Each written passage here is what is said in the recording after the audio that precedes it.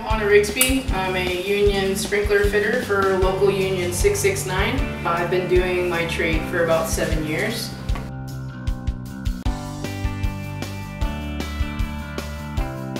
I'm also one of the local 669 JAT instructors, tutor, proctor. We have so many apprentices that there's 2 of us. I learned by mistake, but once you do that, sometimes the drill will catch and rip your wrist. So best practice is to hold it with 2 hands. And when you drill your hole, you're going to want to make sure your drill is nice and straight up and down. You're not cocked to the side, you're not going in at an angle. So you're going to go straight down. Okay, so now you have your pilot hole. So once you poke your pilot hole, then you're going to take your hole saw. And the reason why you don't do it all at one time is you saw the force that once I finally got through the pipe.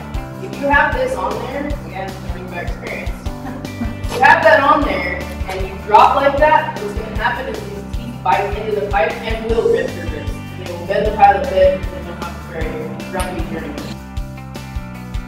Sprinkler fitters do all sorts of kind of work, from residential to commercial to clean room. Right now I'm out at Intel, which is a lot of clean room, fab work. I've done a lot of TIs. It's when you go into a building and they do a tenant improvement, whether the building is being leased out to somebody else. I've done quite a few big jobs downtown Portland. I helped do the remodel on the Portland building, which is an entire gut and reinstall. I've done some residential work as well. They have apartment complexes where they do plastic. So there's a wide range of work that is involved in the sprinkler world. You can also do service and inspections. So you're not so much turning wrenches, you're doing internal inspections, making sure the buildings are up to code, those kind of things. So there is quite a wide array of work for sprinkler fitters. My favorite thing about being a sprinkler fitter is that every day could be something new. One day I could be putting head guards on, the next day you could be digging a lead in for a building, you're digging dirt.